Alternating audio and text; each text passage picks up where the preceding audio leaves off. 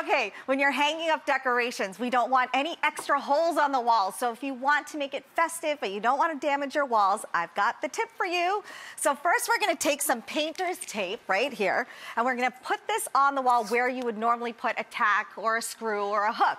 So I've already put the tape up here, and now go nuts with your hot glue. You can put this She glue loves right. her glue gun. I love my glue gun and I love my painter's tape, because the reason you want painter's tape is when you pull it off, then it won't pull the paint off with it. But all you're gonna do is put a little bit of glue.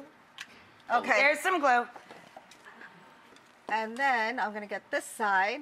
So you're gonna have to hold it for just a second until the glue dries.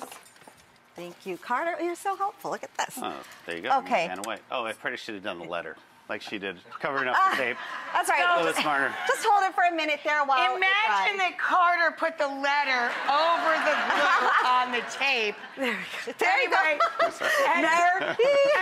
And I do love the idea that this is more like a demand than a suggestion. Be merry! Be merry! And But look, Rachel, here's the best part. yes, You can pull it off just when like you're that. done, No you can damage. pull it off with the painter's tape. It really was a good tip. Thank you, friend.